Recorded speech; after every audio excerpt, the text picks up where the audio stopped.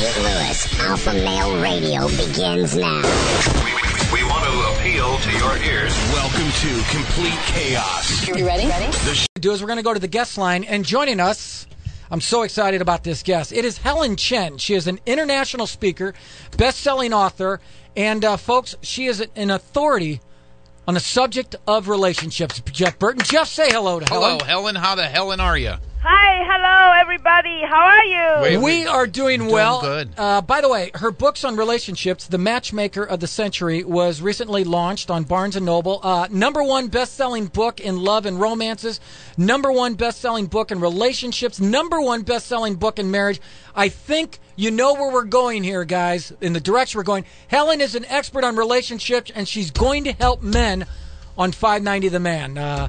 Hellen, if we get some people who text us some questions, can you answer some of those too? Of course. Okay. Go ahead. 74697, 74697 if you have a question for Hellen. Hellen, biggest mistakes men make in relationships. Help us out here. Well, the most important thing is that when men love a woman, see, the problem starts. Because they're so excited and then they over-treating woman too well. You see, the thing is, don't be so nice to woman, so say. Because when you're so nice to her while you're chasing her, then after you marry her, you don't do the same thing. Then woman disappointed. Because it's like, hey, I remember when you're chasing me, you give me the flower, and then now you don't send me flower anymore. All right, Hellen, there's already one question. Are you ready for this? Off of our texter. I'm tired of the double standards with women. They can throw out stuff from our past to push that button, but holy Lord, if we were to say anything about their weight to push their buttons, it's World War III in a month of abstinence. I'm tired of it. Equal rights for equal fights, and that's from Big Luke.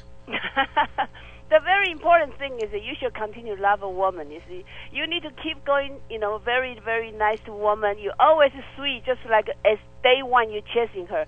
You need to maintain like you love her from the day one, and you don't criticize her, because as soon as you start to criticize her, you decrease your love and admiration to her, and then the whole thing gets worse and worse and worse and worse, and you cannot put it back. If you have a question for Hellen Chen, you can send us a text 74697, 74697. Hellen is a relationship expert.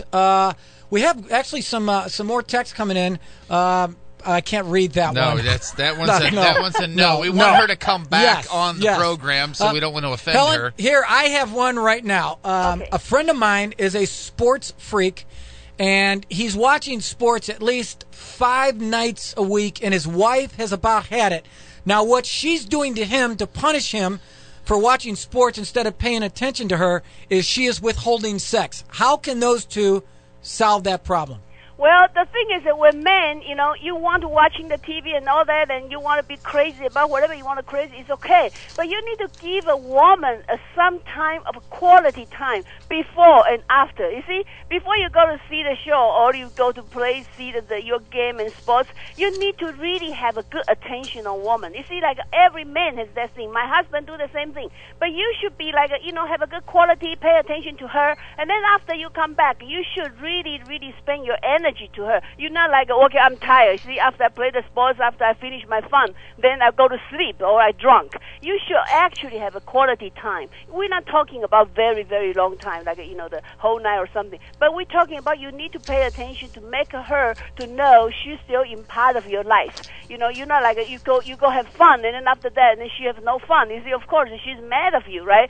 So it's very important you always sweet to her, because women need to be constantly be talking and say something very simple. Just say you're beautiful or I love you or something like that, but with very heavy attention.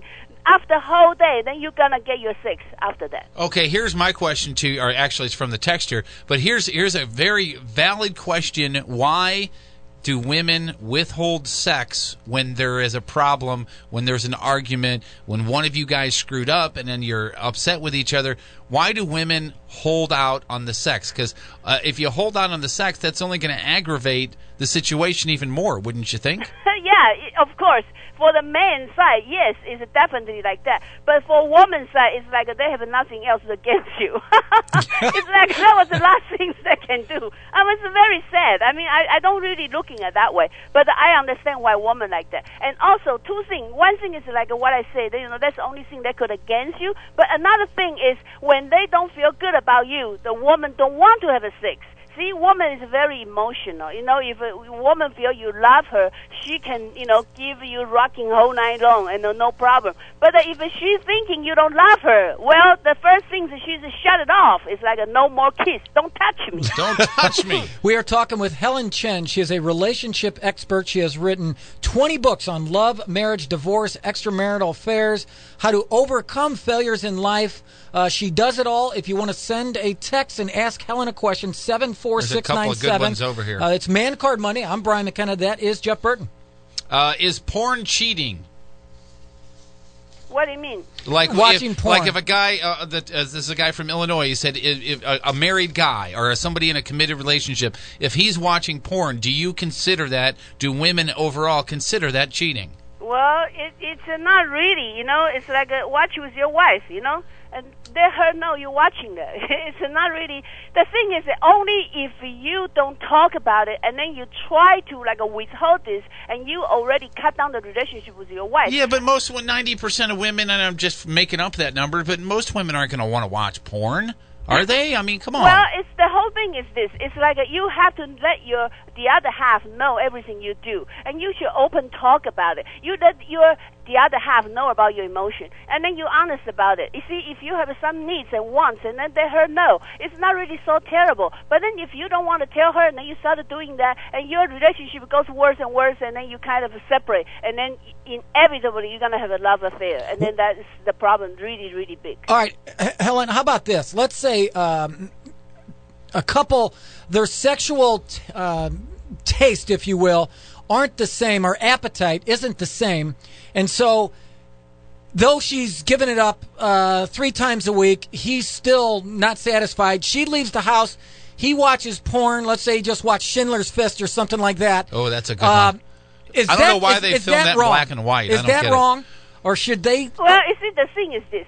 Every couple so different. We don't have such a thing as right and wrong. You see, no such thing as right and wrong. It's everybody has their own culture. You have no idea, some of the men even watching their wife and masturbating herself or something. I mean, it's not like a right and wrong. It's like how is your culture with your wife with agreement? And do you still keep it up, love each other? That was the whole thing. Do you honest to yourself? Do you really love to each other? That is the point. It's not like what do you do with the sex, or what does she go out, or what if you go out, and then we try to looking a standard like a right and wrong, and then try to making the society to judge you. No such things. As long as you are not violating the law, you both okay. Everybody have nothing to say about it. You see, it's your business, and it's very important between you and your wife that you both love each other, and it's very important you both are happy. So we're not looking about who has a sex or who has some operation or some strange things. The important thing is you need to love your wife, and you need to making your wife loving you, and you need to chasing each other, and you need to enjoy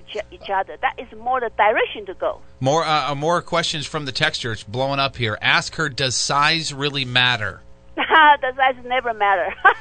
Thank goodness. I mean, I was asking for a friend. That's good, because I can barely get friction on a Cheerio. Hey-o. Is it okay to spank your women after you get married? If she like it, I mean, how do I say? You see, if she enjoyed it, but if she hates it, one day she will kill you. Helen, what about you? Do you like to get spanked? No, of course not. You don't? I like to be kissed. Okay. Well, and Helen, would you agree that I think the biggest mistake men make in relationships is that they do not cultivate the relationship? A woman will be... If you, during the week, are paying attention to her and doing the little things that matter in her relationship, towards the end of the week, I think she will be much more morally flexible, if you will. Am I right? Well, this is also depends on what kind of woman she is. You see, people are very different. That's why I say the very important is that men have to be honest. You need to honest to you love this woman, and you're very honest to her, and then you also let her know you really love her, and you really need to give this love. Otherwise, for the long run, we're not talking about 1 week, 1 month. We're talking about 10 to 20 years. then you have a marriage problem, then you have all kinds of problems. But we're talking about when you're chasing her, when you love her, and when you start going to the bed with her, now until 20 years, what happened, right? So it's very important. We're looking for, because men want to have a very steady family, and you may want to have a woman taking care of him too. You see, it's both sides. So if you're very honest, then the whole thing is different, because after 20 years, you can still enjoy each other. And then after 20 years, maybe sex matter is different than the 10 years, 5 years, and the 20 years ago. So that is not like this week's problem. It's like you need to looking about down to the road what happened. So the sex things is like when you're young, you're changing every 5 years with your sex pattern anyway. 74697 is the texter. My wife talks a good game about being with another woman while we're having intercourse. I don't think she'll ever actually do it, but how do I broach the subject when we're not having intercourse? You try to tell her, honey, seriously, how I think about this, and then my feeling is. You always tell the other person very honestly, honey, I don't like it. And then why you don't like it. Wait, whoa. Maybe you misunderstood the question, or you don't realize you're talking to a man.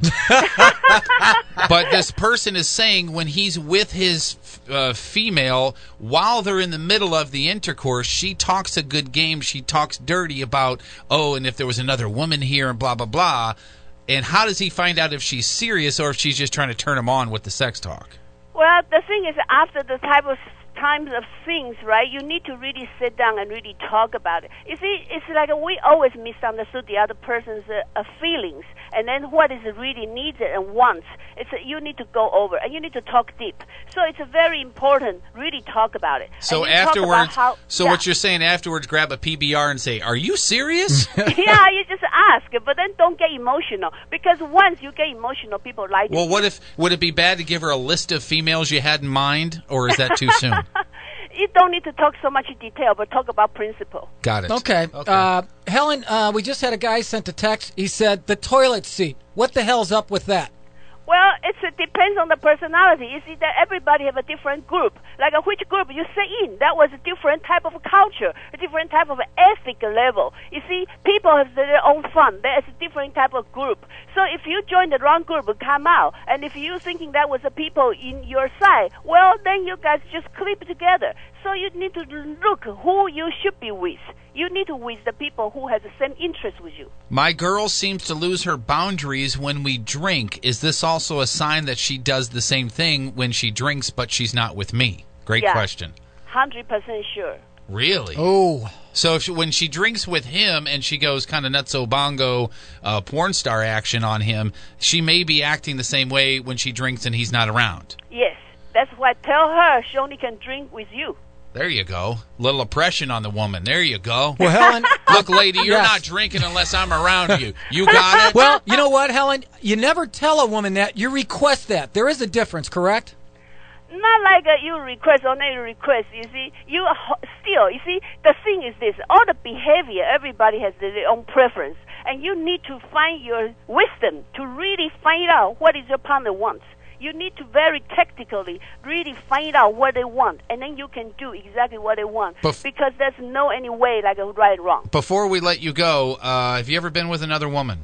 No. Okay. There's never a good time to ask that. I don't understand. That is Hellen Chen, by the way. She is a best-selling author and business consultant. She's an authority on the subject of relationships.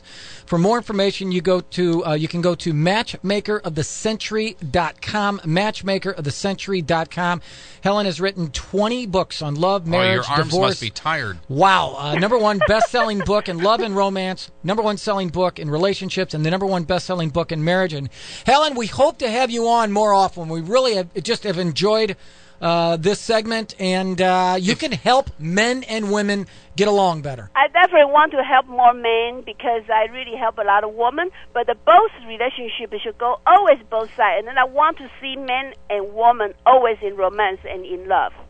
Helen, thanks so much. Once again, the website, matchmakerofthecentury.com. And if you're going to look her up, it's Helen with 2 L's, by the way. Yes, and Thank Chen you, is Helen. C-H-E-N. Thanks so much, Helen. Thank you so much. All It's fun. Have a great Bye-bye. day. See you later. I told you, she's gold. She is gold. We used to have her on once in a while. Gordo and I did. John Edwards, you remember when she was on?